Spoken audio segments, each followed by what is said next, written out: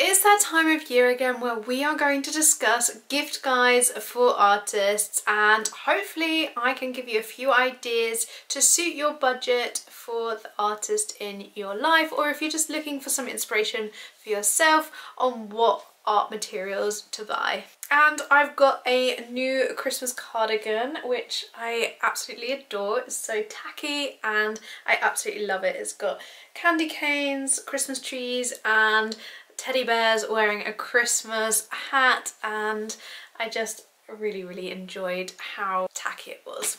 Now, I have made these types of videos in the past and I'm likely to add some things that I've already spoken about, but that's only because I do honestly think that these would be amazing gifts.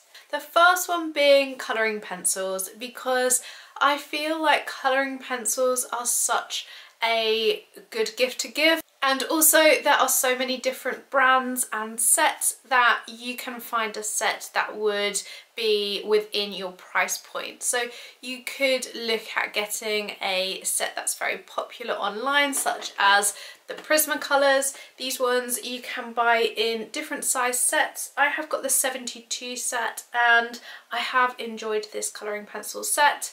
I have taken a little while to get used to using these colouring pencils, but I do genuinely enjoy using them. So I would recommend the Prismacolors. However, those sets can be quite pricey, so there are a few other options that you could consider. So if your budget doesn't quite reach up to some of those price points, you could consider getting a set like these ones here, 72 colouring pencils, and this is a Zennacolor Expert series that I found on Amazon, and I have tested them out and they are really nice colouring pencils, but this is going to be the fraction of the price of those Prismacolor colouring pencils. So if you've got somebody that you want to purchase for and the Prismacolors might not necessarily fit your budget, then you could look at getting an alternative set.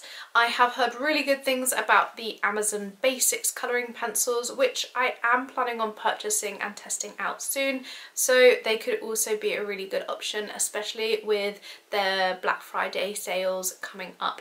Another set or another brand of colouring pencils that I swear by are the Faber-Castell Polychromos. I absolutely adore these colouring pencils, and I do have colouring pencils that I've bought open stock by Faber-Castell, and I'm a really big fan of these. And then another set of colouring pencils that I would recommend for something slightly different would be the Derwent Inktense colouring pencils. These are a really fun product because they are not only a colouring pencil on their own, but they are water activated and they become a really intense ink finish. So this could be a really nice sort of dual present to give. So not only is it a colouring pencil, it can double up to act like an ink, and then you can then go over the top of that with your colouring pencils again. These are such a fun medium to play around with, and I think that if you were to give these to somebody, then that would maybe open up a new medium for them and a new way of working, which could be really fun. So everything that I'm talking about in today's video I will link down in the description box, and if you do purchase anything then thank you in advance, because these are all affiliate links and I will receive a small commission. So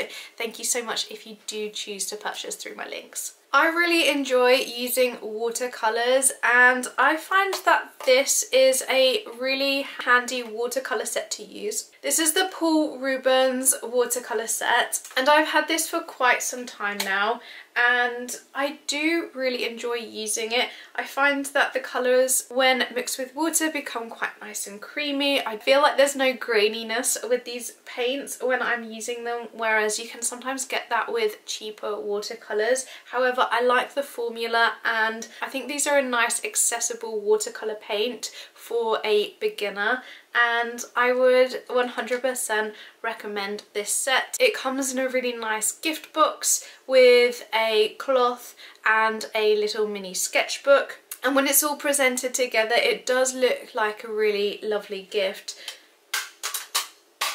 They also do these in a metallic paint as well, so if you know they already have some watercolour paints, then perhaps you could get them something like a metallic paint. If you feel a bit daunted though by purchasing a set of watercolours, then perhaps you could buy them a watercolour tin. I've already added paints to mine, but you could buy them empty tin to then add their own paints to, and then that way they will be able to add all of their favourite colours into a little tin that you have purchased for them as a gift.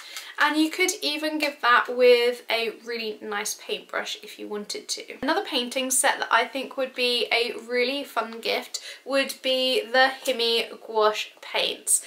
These are really fun to work with, and they do have a slight gimmick to them because they're the jelly gouache. You do have to open up each of the little cartons of paint, but that can be really nice in itself, setting up the palette. When you first get them, they look so glossy and they're just really nice rich colours, and I would recommend one of these Himi gouache paint sets because they are such a fun product to work with. Another product that I think would make a really nice gift for somebody would be a masking fluid and also a ruling pen, or maybe some masking fluid tools, especially if it's for somebody that is wanting to get into watercolour. This could be a really nice gift for them to then experiment with their own watercolours. Having a masking fluid and a tool like the ruling pen would help them to achieve some really nice highlights in their painting work, and you can create some really nice effects with the masking fluid. And I just think that this together would be a really good little stocking filler for somebody. You could also include a watercolour sketchbook like this little one I have here. It's an A5 landscape watercolour sketchbook, and again I bought this on Jackson's, but there are loads and loads of watercolour paper sketchbooks out there. So if you know somebody that really enjoys watercolour and you know that they're a prolific watercolour artist, they may go through sketchbooks like this quite frequently, so you could purchase them a really nice new watercolour paper sketchbook so that they have something that they can work on in the new year and they're ready for all of their fresh new ideas. This could be another idea for somebody that does enjoy using watercolours or just art in general. Sometimes I will tape up even if I'm using colouring pencils so that I get a nice crisp line around my colouring pencil work. So I'd also recommend one of these, and it was not too expensive. I think I purchased this one on Amazon, and it's just, it brings me joy. I love the colours and it's just very, very handy. Paint pouring is a really fun activity. You can create some really amazing pieces with paint pouring. I've got these ones by Arteza which I have used, and I will link the video in the description box, but I have enjoyed using these. The set that I got had quite a lot of colours in there, so it was a really good way to experiment with different colourways and create lots of different pieces, so I would recommend. Another option could be to get some canvases. There are loads of different types of canvases you can buy, and you could even consider ones that are shaped. So you could think about ones like this one behind me here that I haven't finished. It's been on the side there for ages. I've tried other canvases before, like a star shape canvas. There are lots of different canvases that you could purchase, and not all of them are really, really expensive either. This one, for instance, from Jackson's that I purchased was £4.50, so you could consider getting something like this that could be used maybe with a set of paints that you are gifting, and it just could be a nice additional gift. An art medium that is really, really popular, it would be alcohol markers. Now there are lots of different options when it comes to alcohol markers, and there are lots of different price points, with the Copic markers being very expensive, which could be an option for you if you are wanting to spend that sort of money. If you're on slightly more of a budget, you could consider some other options. So I have the alcohol markers that I purchased from The Works, and these ones managed to get them and they were on offer.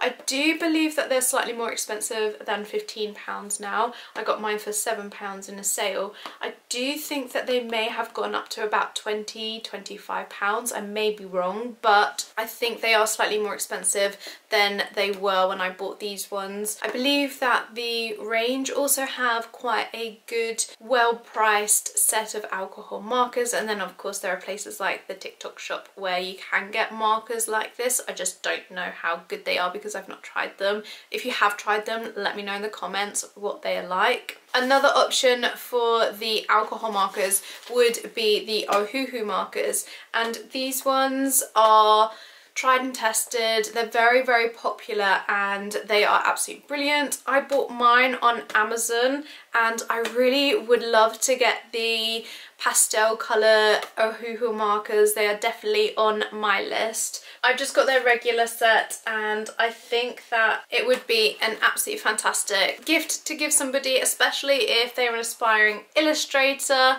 or they spend a lot of time drawing and would like to try out alcohol markers. These ones are absolutely fantastic. One thing that I absolutely love is a sketchbook, and I would suggest sketchbooks to anybody that maybe is unsure of what to buy as a gift. This one is the Stillman and Burn Beta Series sketchbook, and I have really enjoyed using this one. I like the size of it. I enjoy that it is a square sketchbook, but the paper itself is also very nice. If I had a sketchbook as a gift, I would be absolutely ecstatic because I love a sketchbook and it always gets me thinking about what I can create next, and I think giving a sketchbook is an amazing gift. One thing that I do love purchasing is paintbrushes, and I don't think you can ever have too many really good quality paintbrushes,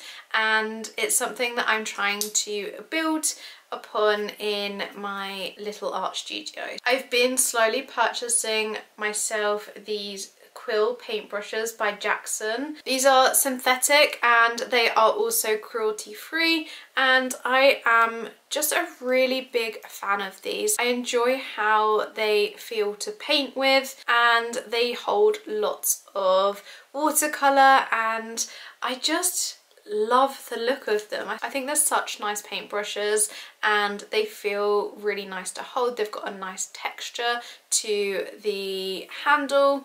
And for me, I have used these over and over and over again, and they still look like they're in really good condition. So I would recommend these paintbrushes. I've also tried the Raven paintbrushes, which look very similar, and these ones are also from Jackson's, but these ones have got a slightly more firm bristle to the paintbrush, and again they hold a lot of paint, being that mop style paintbrush, but I have enjoyed this one as well. I would recommend the Jackson's paintbrushes because I think they are such good value and they're really good quality as well. So I will link some in the description box, and you can filter through for watercolours, acrylics to gouache. There are paintbrushes for every sort of art medium. I think these would make absolutely fantastic stocking fillers for anybody that is into art for sketching in their sketchbooks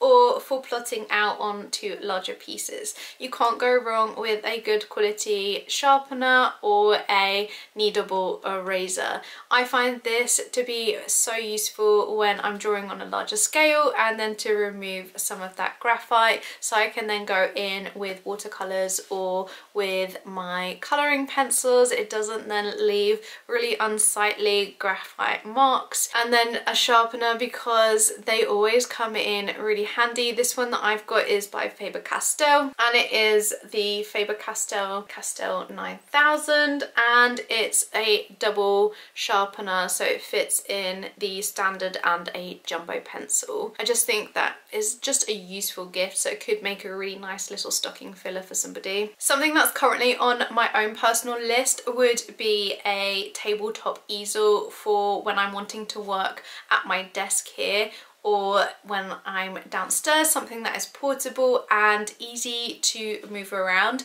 And you can get those again in lots of different price points, and they are extremely versatile. You can use them in a small space, so if the person you're buying for doesn't have a lot of room for their art supplies, then a tabletop one could be a really good option. Books make such a lovely gift, and I think that there's such a huge amount of art books that you're sure to find something for the person that you are buying for. I've got a few here that I have enjoyed. So I've got this one, which is Still Like an Artist. That would make a perfect stocking filler. This one is all about unlocking creativity. And then another one which is more sort of informative on colour theory would be this one. This one is called Colours, a Workshop for Artists and Designers, and within this book there are lots and lots of little workshops that you can do yourself. Some of them are digital, some of them are analog and require art materials. So I would recommend this book. So I think having something like this would help improve understanding and maybe give a little bit of motivation, which could be a really nice gift to give. If you know their favourite artist, maybe you could get them a book on their favourite artist, or you could even get them some art prints by their favourite artist to help inspire them with their own creativity and their own art practice. Step-by-step drawing books are really popular amongst some of my students. So if you've got somebody that you're buying for that's maybe a little bit younger, or perhaps is just wanting to get into drawing in general, then a step-by-step on how to draw or how to paint could be a really good way to go. Another thing that I think would be such a good gift would be to attend an artist talk. You could buy tickets to go along to a local art gallery and listen to an artist talk, see what events they have coming up, and purchasing tickets to one of those events.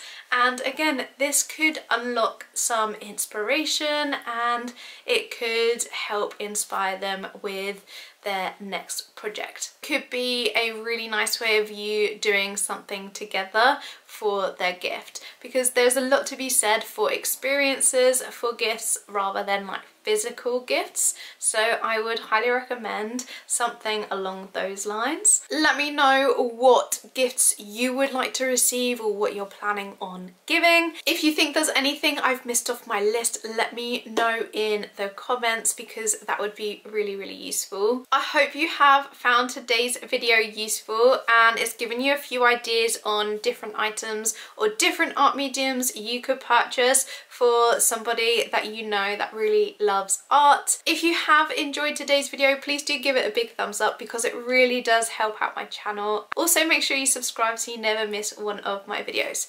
I will see you in the next one. Thanks for watching. Bye guys.